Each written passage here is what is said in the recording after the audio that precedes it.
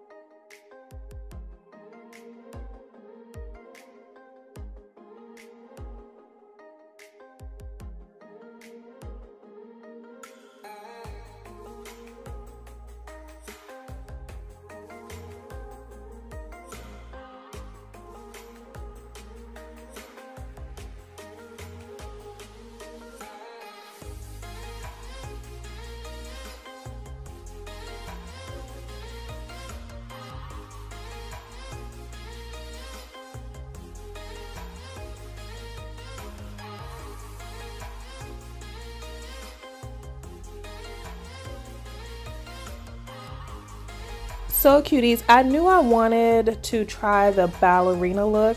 It's almost like the, oh my goodness, y'all, I'm forgetting myself. I'm just taking off the very tip of it.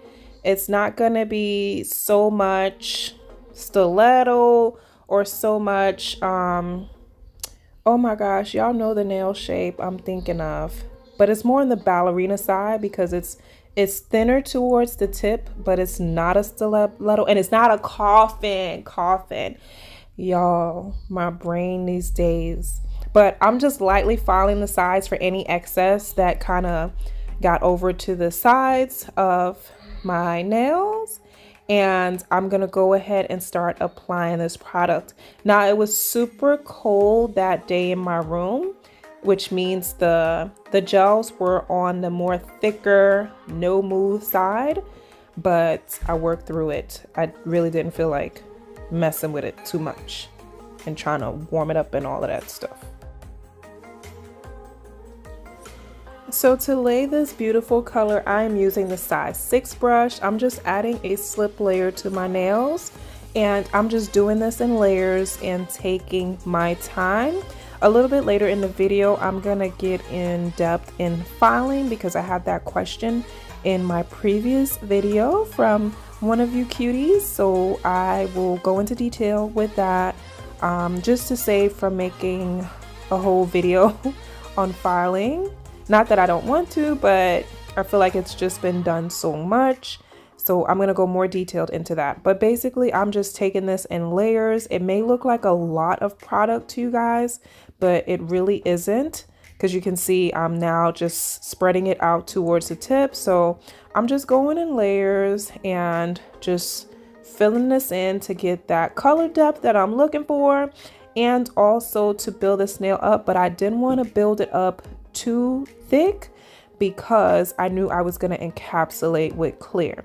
So this is a thin layer. It's not super thin, but it is pretty thin, and it's more so just to get the color that I'm looking for. And when I flip my finger over, I'm just letting those self-leveling properties do what it needs to do to make this one smooth nail from cuticle to free edge. And then I'm gonna just pop that in the lamp for 30 seconds so I can move on to the next nail and not spend all day doing this process.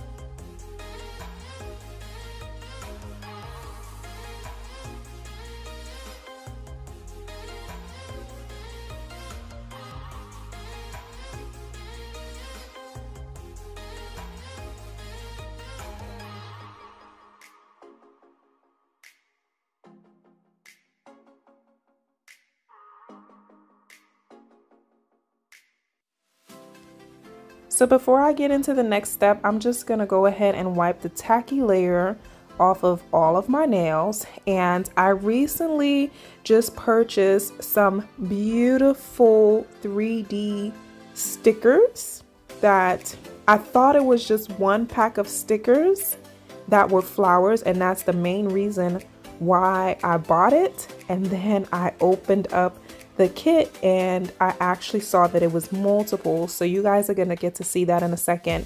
But you guys saw in my last video that I received this magnetic gel from Bornpretty, and I thought that would be so gorgeous with this color. So I'm just gonna add some to the tip, and I'm gonna take my ombre brush and kind of blend that into that perfect simply pink color. And then I'm gonna use the wand to get that magnetic reflection going. I'm gonna do that to all of the nails except for my second to last finger. Y'all, I always forget what the names of these fingers are. My ring finger. So I'm just gonna go ahead, get that magnetic look going, and these are all of the stickers. I really like this one because it was more like a filigree look. Then there was some butterflies and flowers, but my most favorite was the flowers, this first one here. So I'm just gonna add them to the nails, and then we're gonna encapsulate everything that we did. So when I get ready to shaping and filing, I'm not gonna lose any of this stuff.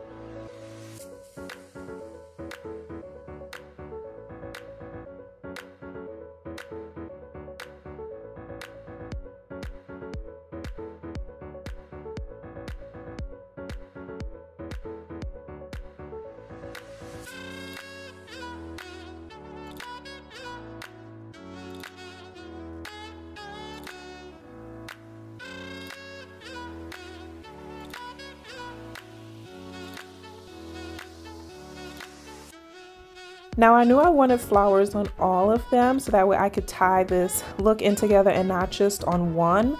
And I thought it was just simply beautiful, this look on all of the nails. It was just absolutely gorgeous. I love that this flower sticked really, really good. So I'm gonna make sure that that link to those stickers are in the description box. And now I'm gonna take this clear and I'm gonna use the size 4 brush and I'm gonna encapsulate. And when I say encapsulate, I'm gonna make sure that I'm building up the apex, I'm building up the thickness at the tip, and everything is covered. So when I get ready to hand file this, I am not losing any of those beautiful flowers or filing into any of it at all. I kind of did file into it on my ring finger a bit, and then I just left it alone and eased up because I knew I was gonna pop it off. Next time I'll keep in mind not to go so close to the cuticle when I'm applying the stickers. But all in all, this clear was super thick, again, like the rest of the gels, because it was really cold in my room, and I was able to have enough time and spend the time that I needed with it being so cold and so thick, and not worry about it running and flooding my cuticles. I didn't want to like mess with warming it up with the plate warmer I have, because it's not a regulated one. It's one of the ones that you put the candles on, like, you know, little wax thingies, and let it melt, you know, little old school candle warmers. So I did not want to run the risk of damaging any of my jars or damaging the product. So I will find a nice little plate warmer for my gels in the future. But for now, I'm just gonna work with it with the consistency that it's in, and I'm gonna make it do what it do with these nails. But basically, I'm just going in and encapsulating all of the work that I did so I don't lose anything in filing. I'm gonna flip the hand over, check to make sure that it's a smooth transition from the cuticle to the free edge, and that apex is nice and built up. And then I'm gonna cure for 30 seconds. And once I'm done encapsulating all of the nails, I'm gonna do a final cure for 60 seconds. And then we're gonna talk about filing.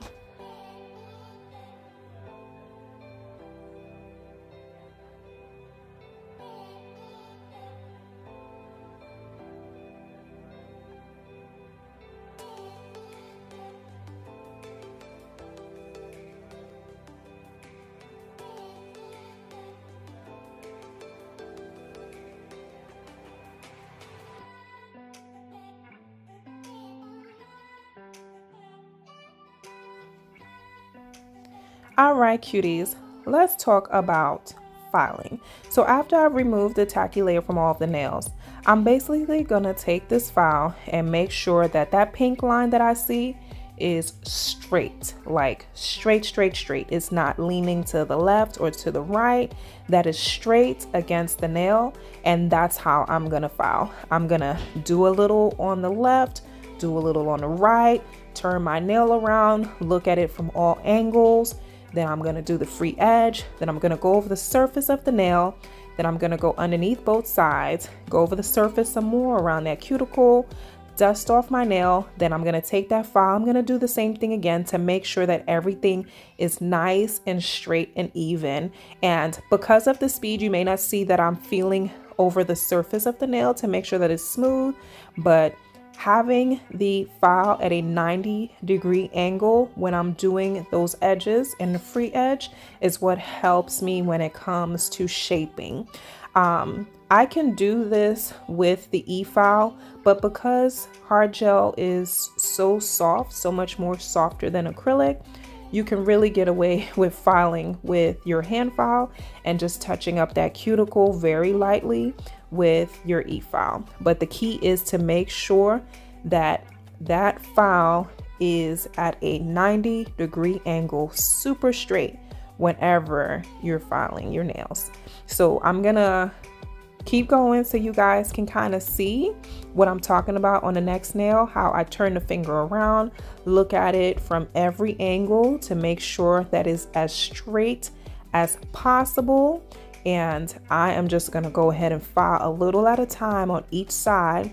And see, I'm checking that nail again. I'm going around the cuticle as lightly as I possibly can. It looks really agitated because of the speed, but you guys, I promise you, I am taking my time. Then I'm gonna go over the surface of the nail, dust it off, check it again, keep switching that finger around, looking at all angles to make sure that this nail is as straight as it can possibly be, and that shape is as crisp as I can possibly get it. I hope that helps with understanding how I file to make sure that my shape is on point. This is something I had to learn over time. Just check, recheck, making sure that that file is absolutely straight. Most files come with that some kind of line in there, be it blue, pink, red, whatever color. And the ones that don't, I do my best to make sure that that file is straight up and down in a 90-degree angle. So that way I don't, you know, have any wonkiness in the shape. So I hope, again, I hope that that was as helpful as I can possibly, you know, explain it. So that way you guys understand how I'm able to get my shape the way I get the shape. I mean, I've heard other YouTubers do this. I've heard other nail techs talk about filing this way also. So, I mean, just practice with it, keep trying it. And I hope, again, I was able to explain it as best as possible. But before I go ahead and buff the nails, I like to clean them off once more so that way I can see if there's anything I missed with filing. Then I go into buffing, I go into dusting, and I go into cleaning one more time. And then it is time for some beautiful, shiny, no wipe top coat. This is a true no wipe top coat. I love the shiny consistency, and you guys can see that reflective magnetic properties in that gel polish come through. You guys can see how beautiful this Simply Pink is. It's very much so in the nude family, and I love it. And those flowers are just absolutely gorgeous. I'm loving this ballerina look on my nails. Even though I'm a coffin girl, I'm loving this. I love the length of the tips. The kit was just absolutely just everything I dreamed of for my birthday. Lisette has done a great job with these gels, with her product, with her packaging, the brushes, everything. I love the gold and pink touch. She has done an absolutely good job, and I felt like this gold and pink set was very, very true to her packaging and how pretty and gorgeous it is. I hope that I did her well, because a lot of you guys know she is my gel inspiration. She's who I started watching with gel nails and learning from. So I hope I did her kit well. I want you cuties to comment in the comment section. Let me know what y'all think. If you have not yet subscribed to my channel, please be sure to do so for more fun videos like this, to watch me learn and grow, because I am not a nail tech. I am just a nail enthusiast that loves doing nails. And as always, cuties, you know it, I'll most definitely talk to you in my next one. Bye.